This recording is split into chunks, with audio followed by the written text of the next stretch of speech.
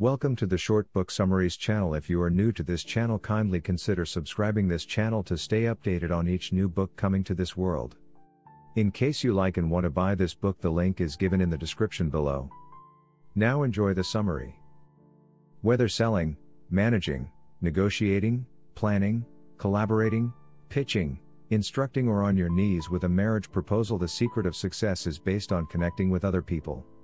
Now that connection is infinitely easier to make through Nicholas Boothman's program of rapport by design.How to make people like you in 90 seconds or less is the work of a master of neuro-linguistic programming whose career is teaching corporations and groups the secrets of successful face-to-face communication.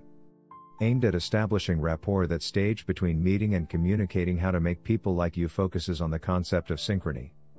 It shows how to synchronize attitude, synchronize body language, and synchronize voice tone so that you instantly and imperceptibly become someone the other person likes.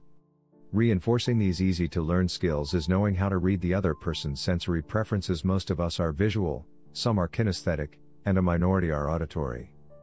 So when you say "I see what you mean" to a visual person, you're really speaking his language. Along the way, the book covers attitude, nervousness, words that open a conversation and words that shut it down, compliments, IQs, the magic of opposites attracting, and more. It's how to make the best of the most important 90 seconds in any relationship, business or personal.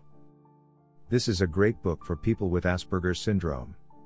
I slowly went through the book, practicing a chapter or two at a time, and the general response from others is changing. Certainly noticing changes in my relationships at work and outside. Are you auditory, visual, or kinesthetic? Mirroring a person's physical actions, tapping into a person's sensory preferences, and presenting openness with questions that welcome a person in, all contribute to good human connection.